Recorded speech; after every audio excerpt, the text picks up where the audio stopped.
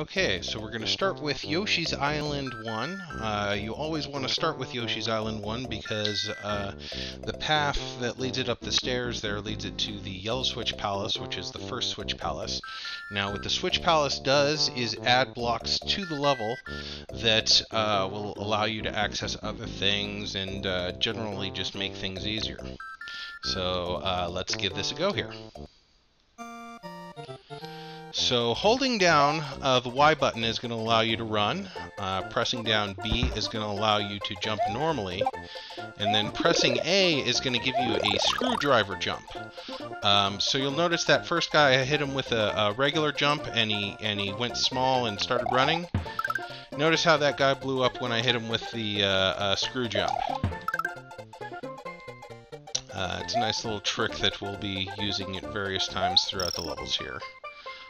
So those Yoshi coins, there's 5 in a level, you collect 5 of those, and you get a life.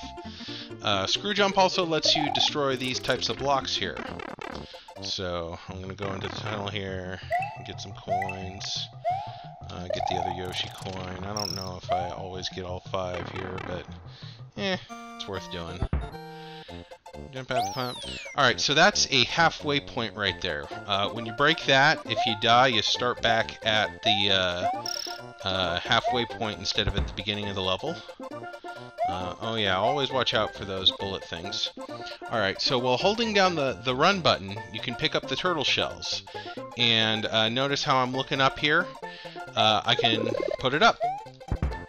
And bam, I've collected that life. So you see the pit right there has outlines of blocks. Those are going to be the yellow blocks from the Yellow Switch Palace that change as soon as we activate it. Get this fire flower here. If I can jump properly. Oh, come on. Alright, we'll just do it from the side here. And another thing holding stuff does is that when you complete the level, if you've got stuff in your hands, it'll change into items or stuff that gives you points. I'll try to bounce off this guy and break the thing here.